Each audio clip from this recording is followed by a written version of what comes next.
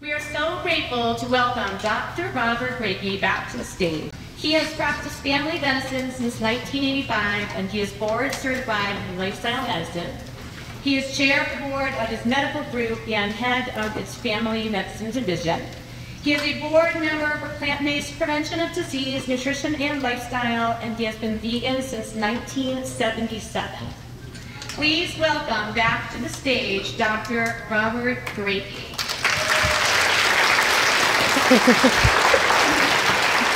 Thank you.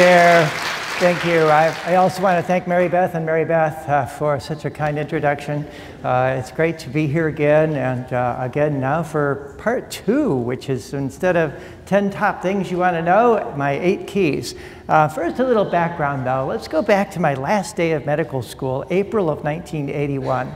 Our professor gets up to us in front of a room much like this. Here we are graduating. He says, tomorrow you all will graduate from one of the top medical schools in the world, University of Michigan. He was right about that. And then he said, unfortunately, half of what we've taught you is wrong. And we kind of look at each other like, is he joking or something? He says, further, unfortunately, we don't know which half. And it turned out he was right about that too, because as some of you may recall, we used to teach don't let your babies sleep on their back. They might aspirate. Now we know that that decreases the risk of SIDS. There were these medications called beta blockers that were contraindicated after a heart attack, and now we know they're life-saving. But nowhere was there misinformation for us more wrong than in the paltry amount of nutrition that we got. They taught us that animal protein was preferred because it was more like us. They taught us that fiber was this superfluous extra part of food that doesn't matter, it just passes right through you. And that heme iron was the preferable way to get your iron because it's 100% absorbed and you can get better quality blood counts from that. I went on to kind of say, boy, if so much, remember by that time I'd already been plant-based for 4 years. I went on to say, if what they're teaching us in nutrition is so wrong, I'm going to really dedicate my career to finding out what really is true there.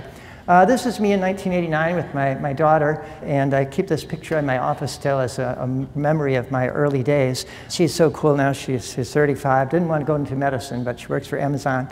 About that same time, I realized that over and over for patients, I was writing the same directions. You know, eat healthy, drink water, exercise. So I put it into a formal format called Dr. Bob's 8 Keys for Health and Success. And for thousands of my patients now, over the last 39 years, I've given them this handout and said, hey, here's an overview for you. And in a new talk I've never quite put together before, you all are the first to see my chance to say, let's go through these and walk through and see what they mean. Here are the 8 keys in summary. Eat for health, drink water, avoid cow's milk, eat fiber. You notice the first 4 have to do with what you're taking in your body. It's a big difference. And then be active, make sure your environment's well balanced, sleep well, and take time for play and relaxation. Kind of reminds you of the ACLM vision with the 6 pillars of lifestyle medicine. I'm not saying I invented those, but these are cornerstone ways of helping lifestyle over the years for people to say, how are we going to help people to empower them to get to the root cause of disease and prevent or reverse where possible. These are the pillars of lifestyle medicine, and these are my 8 keys. First, eat for health. Choose abundant vegetables, whole grains, fruits and beans, nuts and seeds, including some ground flaxseed, every day.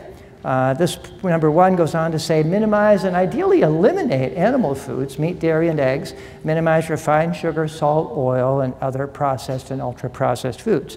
And then furthermore, fill your pantry with health-supporting foods so that your health becomes your primary means for eating. Eat when you're hungry and choose foods that both taste great and support you and your health goals. Take vitamin B12, 100 micrograms daily, or if over 65, 1,000. And this is your one supplement, of course, that's essential. So I put it right there in the key. Let's explore this one a little further. And the reason that I put it first is that standard American diet has now surpassed smoking as the leading cause of death and disability. Over these last 7, 8 years, we've seen that this now is our leading cause of most of the chronic disease that I see in my office every day. And it really has to do with putting foods into one of 4 quadrants. And I pull this up for people and say, okay, pretty easy to understand. Animal on the left, plant on the right. unprocessed down below and processed above. So you see here processed animal foods. Up here, at least it looks similar to the way nature presented it. Over here is processed plant foods, unrecognizable for what kind of plant they may have started from. And up here, of course, is fruits, vegetables, whole grains, and legumes, along with nuts and seeds. Again, as Dr. Greger has well pointed out, the dividing line between healthy and unhealthy is not just one side or the other, or one top or the bottom. Sure, you can tell me you're vegan and you've eliminated this whole side, and that's good job, but you could still be vegan and eating French fries, Coca-Cola, Oreos, and Captain Crunch. So you want to eat on the upper part. Or conversely, if someone says, oh, I'm paleo, I don't eat any processed foods, I just eliminate everything on the bottom, you're still eating these foods that are very high in cholesterol, saturated fat, animal protein, and not healthy. So the dividing line is right here, and as we're going through this one, continue to think in terms of there. But as we help people to see that upper right corner is the way to be, let's back up and say, what makes a food health supporting? I mean, we won't go into the detail here, but these are the characteristics. Rich in antioxidants, it should be high in dietary fiber, alkalinizing, free of cholesterol, anti-inflammatory, not pro-inflammatory, phytonutrient-rich, and a balanced set of macronutrients, that is fats, proteins, and carbs. And if you look at the first one, antioxidants, plant foods have an average of 64 times more antioxidants in animal foods, which are nearly devoid. It's not just 64% more, it's 64-fold more antioxidants, because these fruits and vegetables produce these themselves to survive photosynthesis.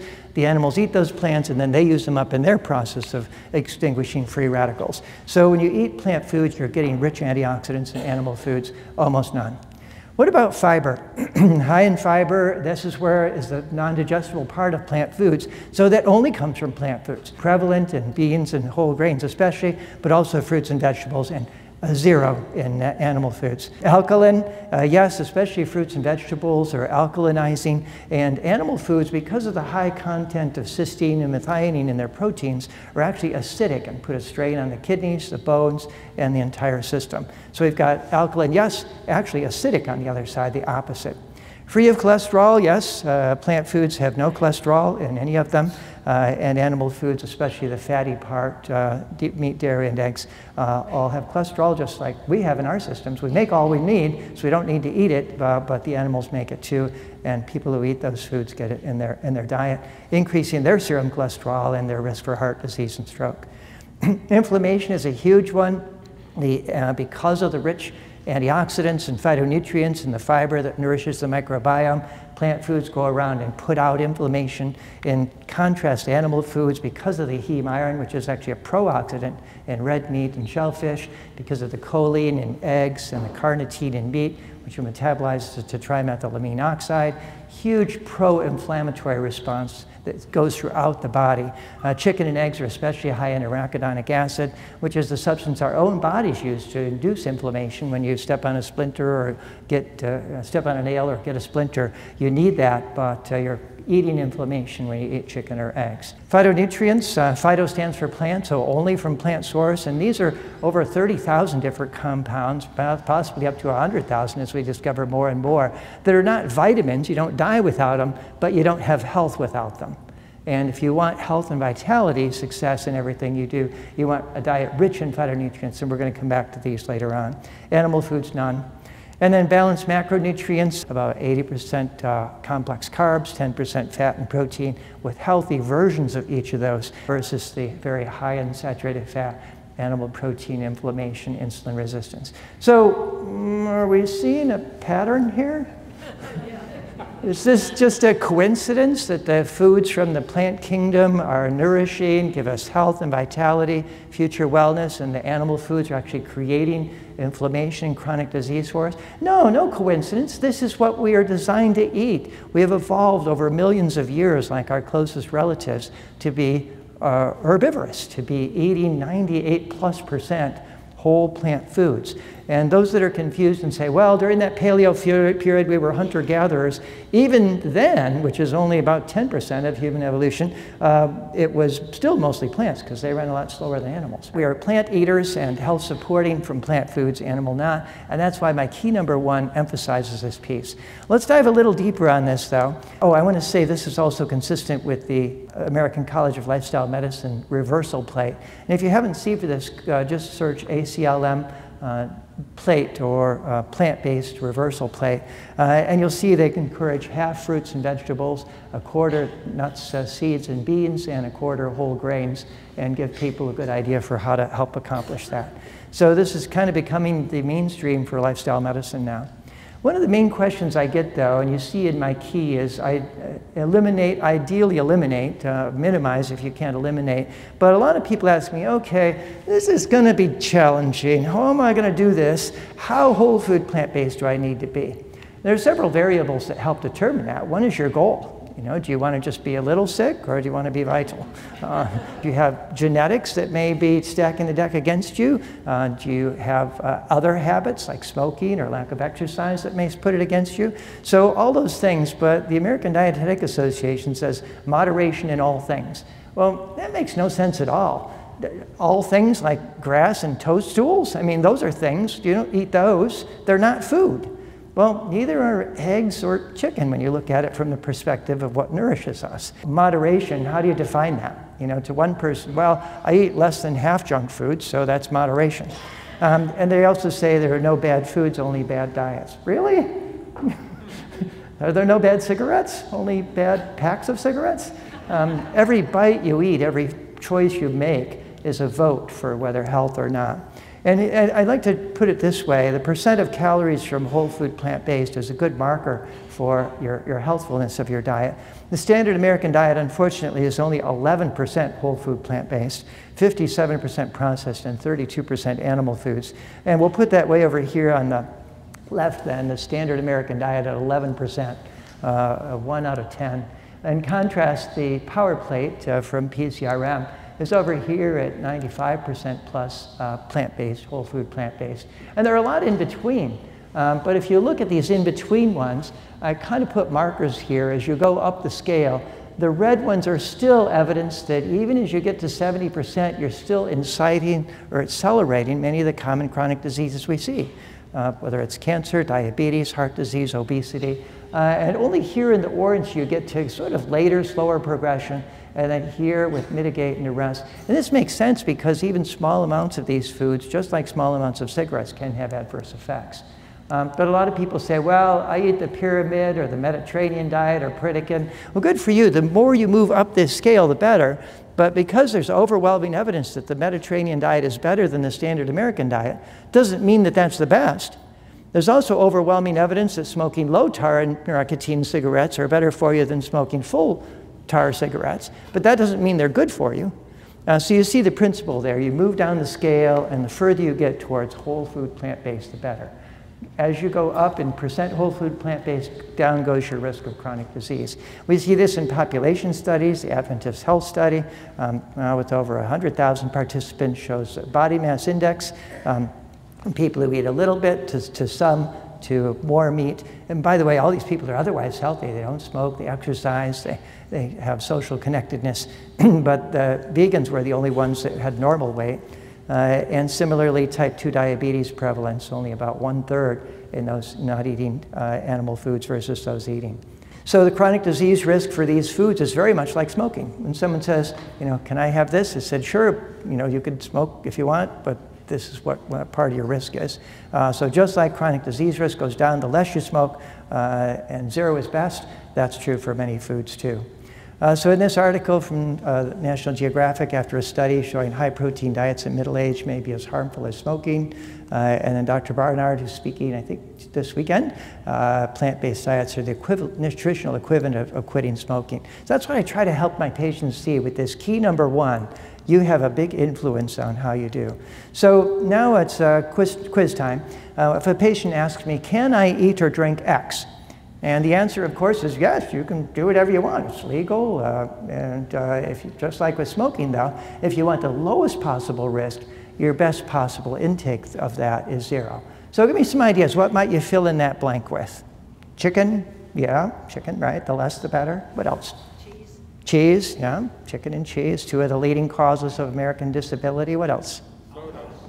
Soda, yeah, absolutely. Bacon, oh yeah, bacon and processed meats. Eggs, yeah, good one. Yeah, lots of possible answers, right? Many correct answers here. And a lot of people think like, well, I could never do this because I can't give up, you know, my little bit of cheese on my salad. Well, then don't. You know, don't make perfect the enemy of good, but still recognize that any amount is not good, it's not healthy. And one of the common confusions here is with alcohol and wine, the sort of J-curve that sort of made it think that teetotalers were less well off than some drinking small amounts of alcohol. We know now that this one too, the optimal amount is 0. Does it mean you can never have a glass of wine or beer? No. Again, do what you want, but just recognize that it's part of your overall pattern, and the less the better. So general principles, not all or nothing. There's no threshold effect. Any amount can cause challenge. The more you do, the better your health gains. The earlier you start, the better. But it's never too late. You can't change the past, but you can change your future. The next step is to avoid what I call messing up a good food. A lot of people think that this typical healthy American meal, you know, rice and a glass of milk, a piece of salmon, a piece of fruit and broccoli. Okay, it's about half fruit and vegetable, right? And it's about a half these other things. Well, not really if you look at it by calorie density. This apple's only 90 calories, broccoli 30, 150 for the glass of milk, rice 160, and here 240 for the salmon. So if you look at it now, the calories per serving here adds up to 670 for this meal. And these are the whole food plant-based, the apple and the broccoli, and it's 120. These other calories from non-whole food plant-based sources mean this meal is only 18% whole food plant-based. Are you with me? It looks like by volume it's half.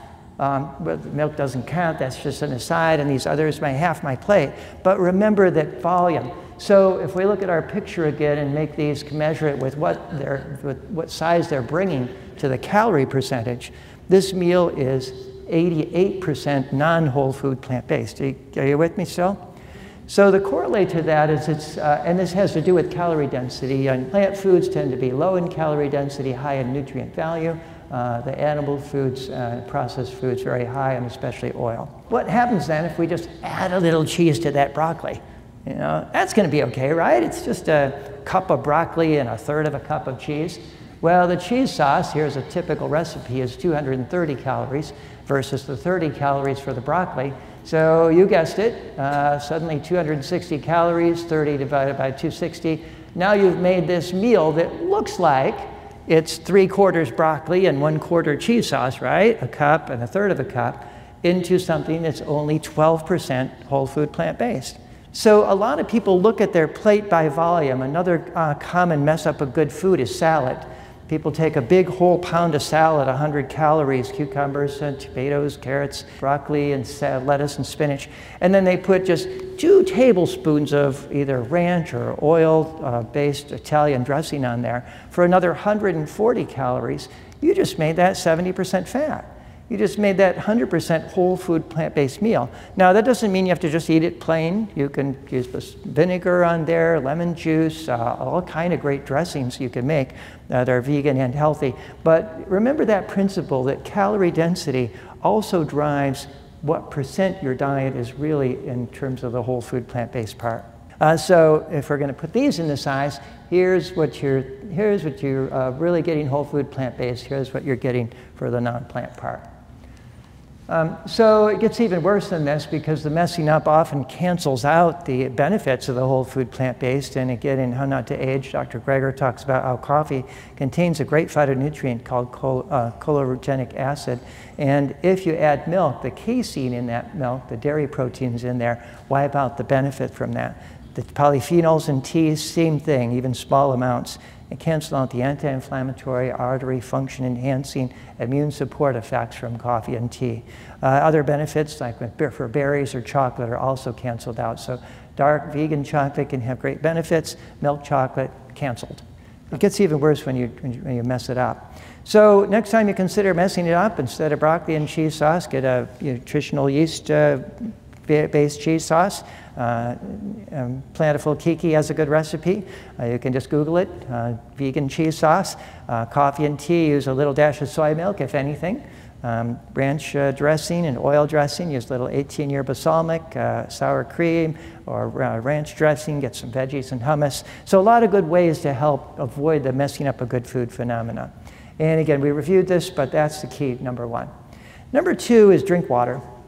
this is not only drink plenty of water, but avoid most non-water beverages. Water is our thirst quencher. It makes up a good majority of our body. And coffee or tea in moderation can be good too. Just skip the cream and sugar as we just discussed. And then beverages with alcohol, fat, sugar, other artificial ingredients slow us down, interfere with sleep cycles, increase obesity. Should be enjoyed only on occasion. You notice the juicing too. We encourage a Vitamix or blending so the fiber is still there. We're going to come back to this in the fiber chapter when we get to limiting juicing.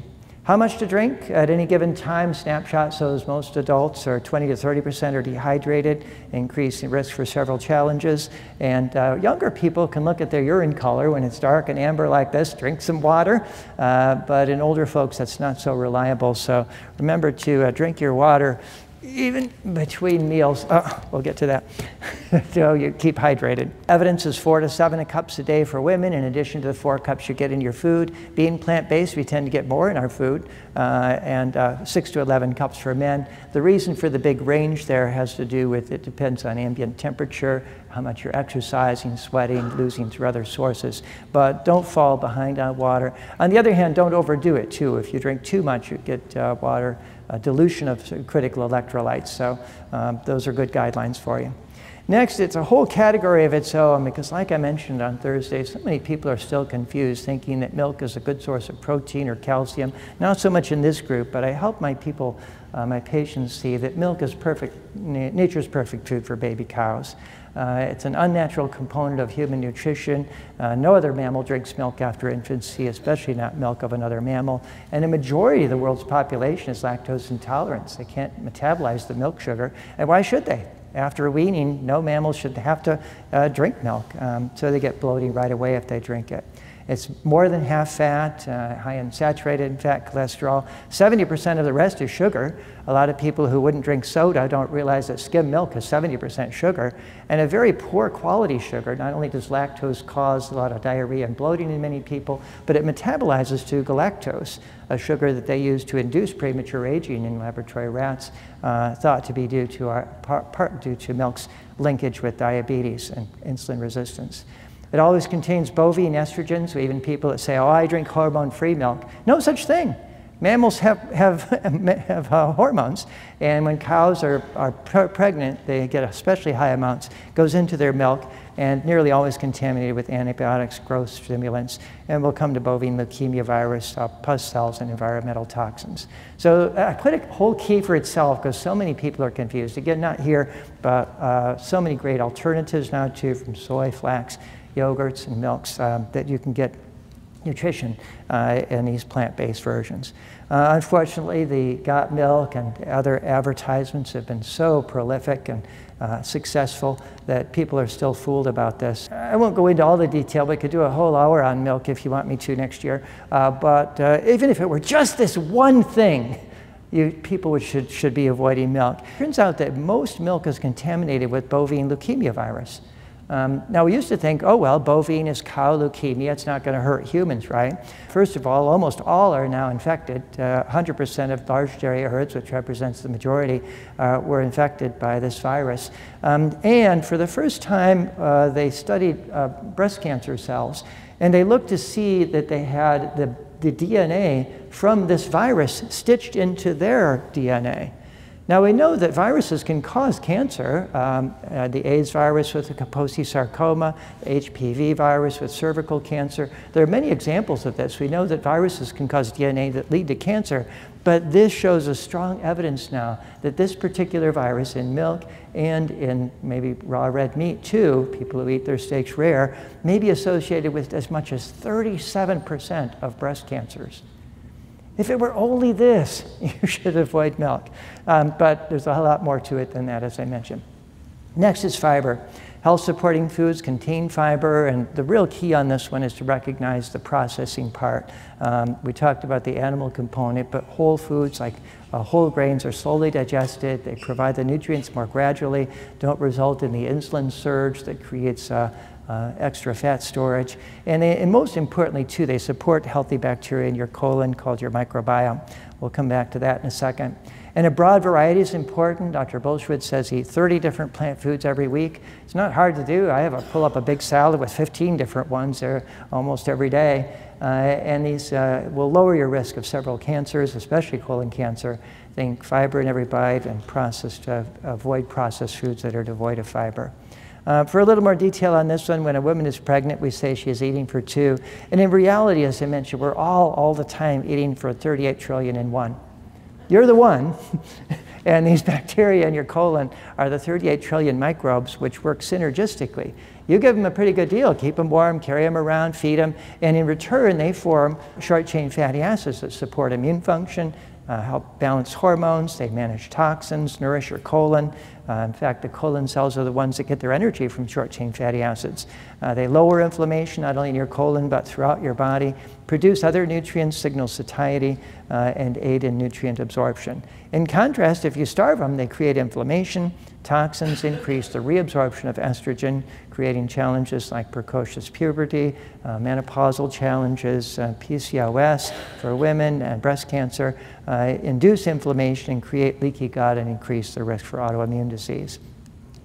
So what do they eat? The average American only gets about 15 grams of fiber a day. Our poultry dietary guidelines call for twice that, and only 3% of Americans even meet that amount. The minimum goal should be 60, and as Dr. Greger mentioned last night, if you look at paleo poop and what modern hunter-gatherer tribes give, they get 100+ grams per day. So it's our greatest nutrient deficiency is fiber. Fiber per 2,000 calories is prevalent in all these healthy plant foods. You see the middle one there, white bread being minimal, and of course none in animal foods, sugar, and oils. So here's starvation for the average American eating lots of these foods, nourishment for those of us eating plant-based, and the results are clear. As the amount of fiber in the diet goes up, down goes the incidence of heart disease, breast cancer, diabetes, and you could fill in other ones here, gallstones, prostate enlargement, acne, a whole host of things that are related to the fiber relation. And there's no evidence that it should stop here. Keep going, likely would be even less. So fiber is critical. And an additional note, many of the phytonutrients are attached to the fiber, and they're only released when your microbiome munches away the fiber. So in order to get those, you need both the fiber, eat the whole food, and the plant part, which has the phytonutrients. So refining brown rice to white rice or whole wheat to white flour, juicing fruits and veggies loses many, not only of the fiber and the nourishment for your microbiome, but the phytonutrients that are attached to those. So eat whole food. Last year I shared ChatGPT-4's definition of phytonutrients. I really like this. They're natural compounds found in plants. The vibrant colors are there. They have anti-inflammatory and mood-boosting effects that play a crucial role in overall health, reducing risk of many chronic diseases, supporting immune function. They may have anti-aging effects. So include a broad variety of fruits and vegetables. Wednesday I said that AI is going to revolutionize and change our understanding of not only nutrition science, but healthcare. And part of that is it's going to be giving information like this that most people have no idea about, but it's critical for them to know. Many have heard of Michael Pollan's famous saying, eat food, not too much, mostly plants. Well, I think we're all partly a fan of that, but not really. Eat food, we know he means eat real food, but a lot of people think of Twinkies and Krispy Kreme donuts and eggs as food, and so they say, okay, I'm eating food. Not too much. Well, that's if you're going to portion control because you're eating high-calorie processed animal foods, but if you eat like we do, eat lots, you know, go wild. And mostly plants, well, you could be eating mostly plants and still have 49% animal, right? So I don't know. He said he got in trouble from both camps. Us vegans said, you're not going far enough. And those people who like the standard American diet said, you're being way too extreme here. Well, I just simplified it. Fiber in every bite. Right? Fiber comes in whole plant foods, not in processed and animal foods. So we're going to, Michael Pollan, watch out. Number 5 is be active, play, make it fun, do what you like. 150 minutes of moderate exercise per week, say 30 minutes, 5 or more days a week. Choose activities you enjoy so you'll be able to stick with it. Use the stairs instead of the elevators, park further away, take the scenic route. Oh, this is me when I was 60 down in Cabo. I don't know if you've ever seen this called, it's called a flyboard. I like to be active, I like to do things adventurously. It might not be for everybody, but here's the video. We'll see if we can get it to work. Just a short one. The guy in the jet ski over there is sending the jets to my feet, and it's shooting out at, I think, 3,000 gallons per minute, flying me 10 to 15 feet above the ocean. Whoa! This was my first time I'd ever done it. The guy said I did really well. But that's my way of having fun, of skiing, of scuba diving, of being adventurous. But do what works for you. For example, this right here is my wife sitting peacefully on the beach over there. and her idea of good activity is walking the beach. So it's good. Either way is fine. But you want to be able to do what you want to do. The benefits are multiple. We don't need to review those in too much detail. The recommendation for adults is at least 150 to 300 minutes of moderate or 75 to 100 minutes of vigorous activity, along with 2 or more days of strength training, resistance training. You can use bands or weights, calisthenics or yoga. The more physical activity, the more benefit, but any is better than none at all. In fact, some of the greatest benefits come from going from 0 to a little. So don't let couch potatoing hold you back. Set specific attainable goals and have fun with it. Exercise shouldn't be a chore, it should be fun. Next is your environment. Avoid poisons and contaminants. Don't smoke anything. Avoid even second or third hand smoke, which is places where people have been smoking and it's in the room and the curtains. Avoid other recreational drugs and eat organic when possible. I prefer a solid carbon water filter to remove the chloramines and contaminants and other toxins. Again, we don't need to review smoking, but some people are still confused about alcohol, heart conditions, several different cancers, immune suppression, brain dysfunction over time. Again, not all or nothing, but the less the better. Next is sleep well. Got my sleep mask right here to remind us to keep it dark, cool, and conducive to sleep. Have a wind-down routine before bedtime. Limit your naps and use your bed for sleeping only, not TV or other, well, maybe one other thing. But keep your sleep time precious, just like you would, because with that sleep, you'll decrease your risk of several chronic diseases and have better overall health. Remember, too, that like all the keys, they work together with each other, but perhaps this one more than many of the others. If you don't eat well, you don't sleep well. If you don't sleep, you may make poor eating decisions. If you exercise, you actually sleep better. And if you don't, you're not able to exercise. If you're taking substances that interfere with your brain health, alcohol, nicotine, you don't sleep as well. And you may make poor decisions on doing those things. It's stressful to be not sleeping. We all know that. And conversely, good quality sleep helps us to better build our resilience and manage stress. And finally, sleep helps give us a space where we can develop those healthy relationships, and having those helps us sleep better. So all these work together, but sleep is really a cornerstone pillar. So pay attention to it. Here's some good resources: American Sleep Association, AASM, and a good book by Dr. Matthew Walker, Why We Sleep. And it's not only about why, it's the how and what you can do too to help your sleep get better. Next is take time to play, relax, and connect with others. Balance your priorities, set attainable goals, make fun, enjoy time for laughter. Norman Cousins' book, Laughter is the Best Medicine, was one of my early inspirations back in the 70s.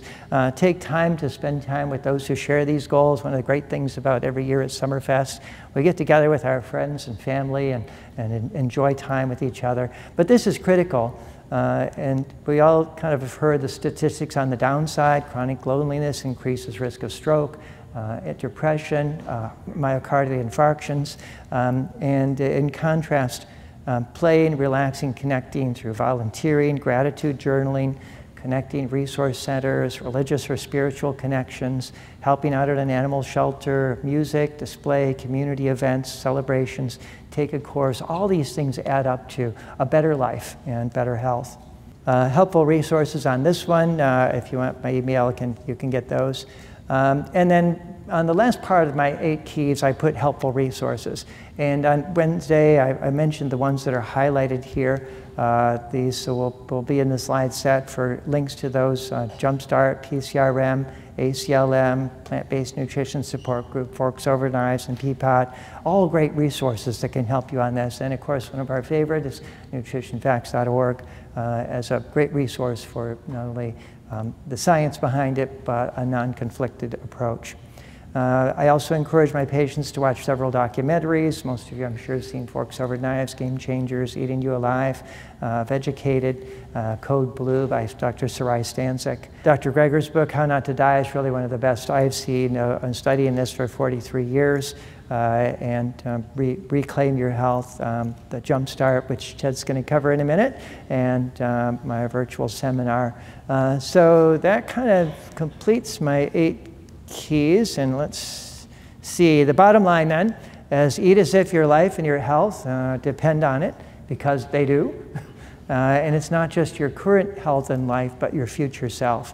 And the kind of analogy I use here is we can all understand that this tree growing in healthy, non-compacted, nutrient-rich, moist soil is going to grow healthy and strong, whereas this one, compacted, dry, lack of nutrients, is going to be anemic and unhealthy.